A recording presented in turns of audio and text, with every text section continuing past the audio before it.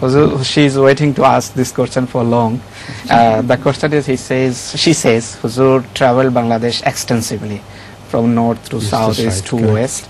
So she requests Huzur to share with us your recollection of those days. Oh, these long recollections. Bangladesh I have traveled far and wide, and very interesting experiences were gained of their superstition, of their habits, etc., etc. I think I have traveled more of Bangladesh than any Bengali. Some might have done more, but very few. From south to where north, east to west, I have traveled everything, everywhere. And as far as the superstition is concerned, it was said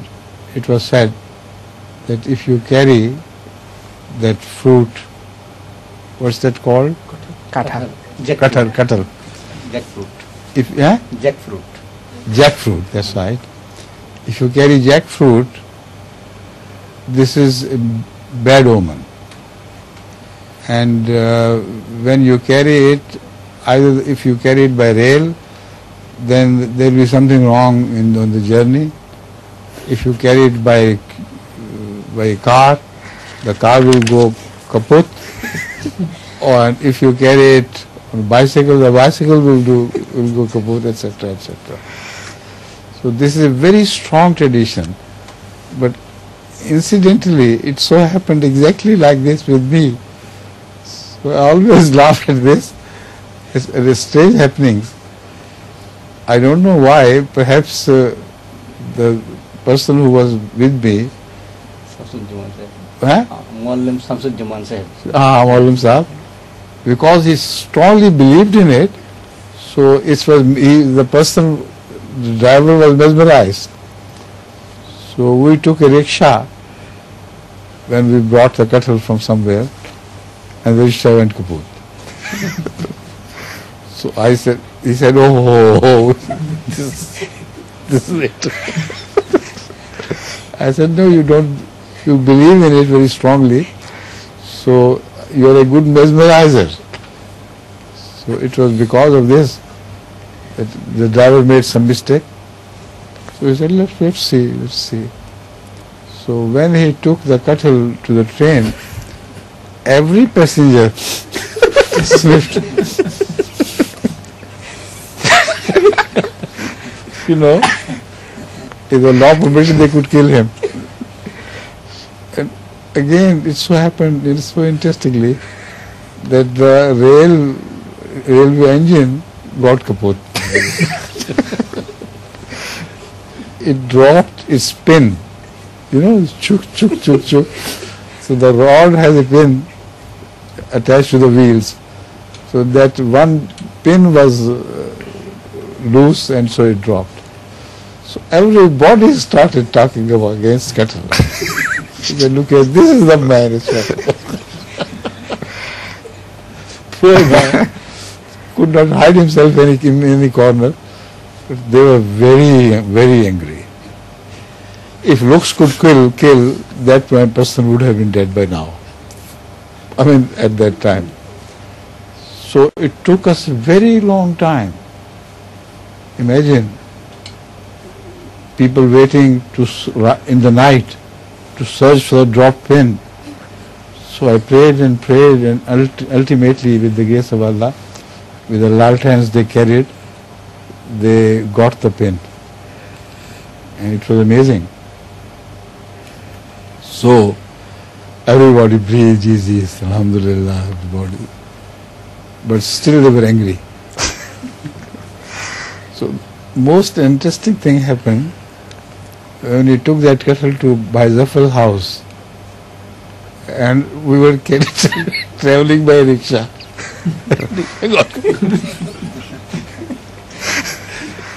I still can't understand how it could have happened. So whatever explanation you give, this is true. The cattle has something to do with it. See? And once I think somebody brought the cattle to London.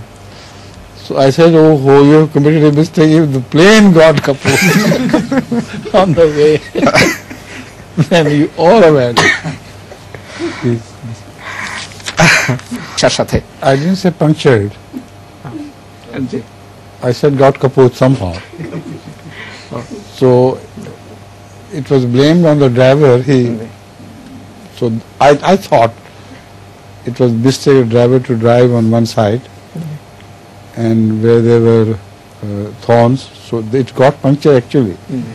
But it could be blamed on the driver that he drove without precaution. So this could be because of the mesmerism of the asar, of the thought, concentrated thought, that something will go wrong with the English. Question which Shaukat has asked requires very long answers. My memories of Bangladesh are very sweet and very long, and the next few classes could be spent on this subject. But I'm talking of sweet now. So let me tell you a story about the sweets. Bengalis like sweets very much. And I was not very particularly, used to sweets. Bhai Zafar was very shararti. He was,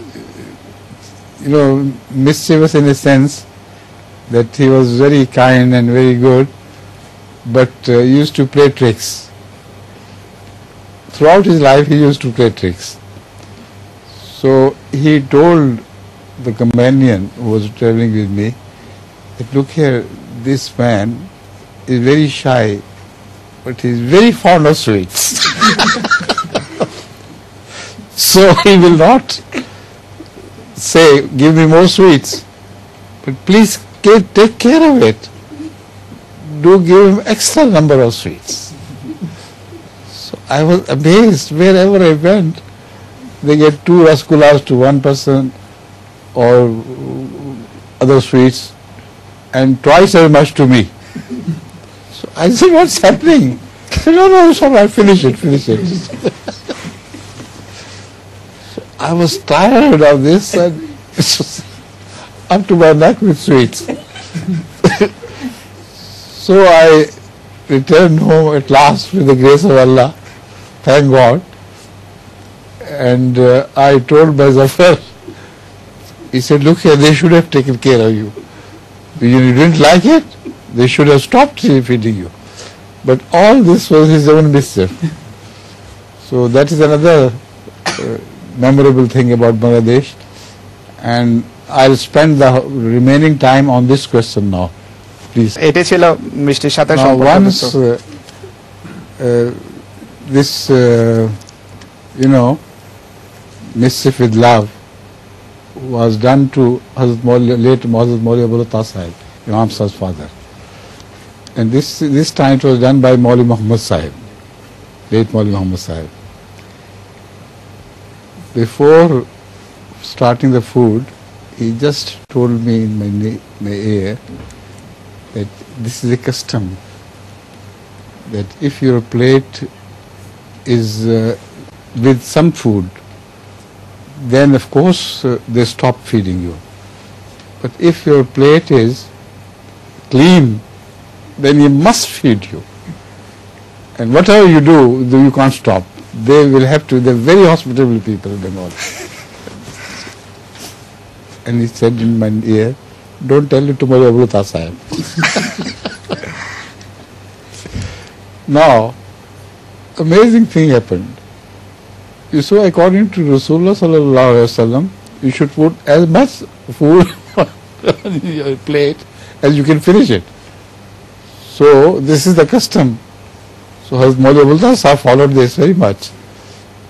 So because Maulvi Sahib had told me this, I left something in my plate.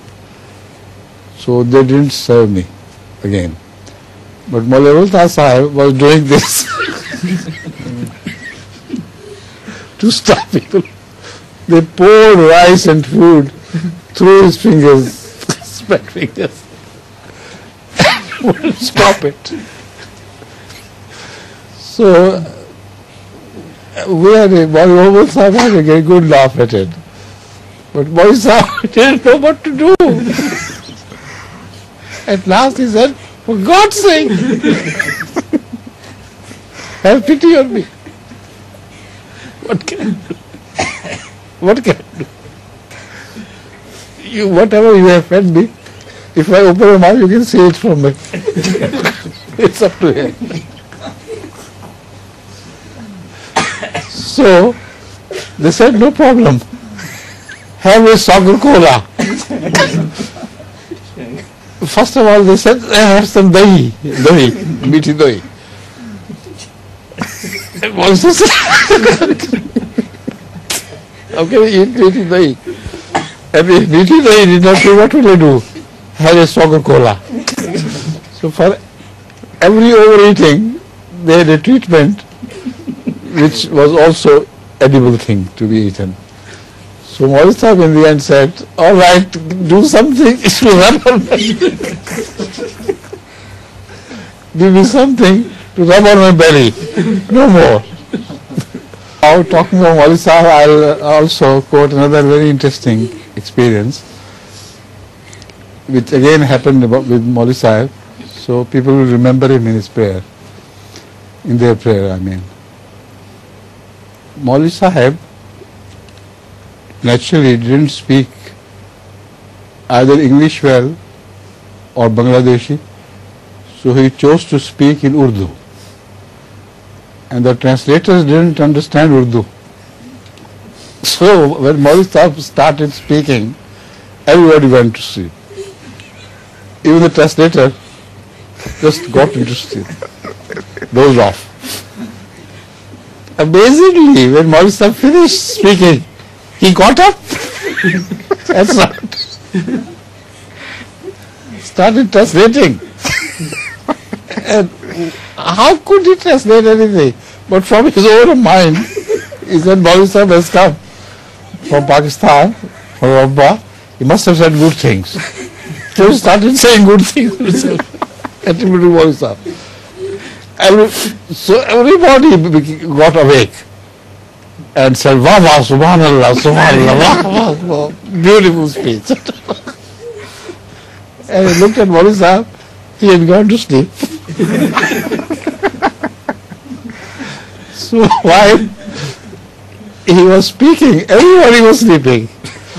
While it was just being translated, he was sleeping.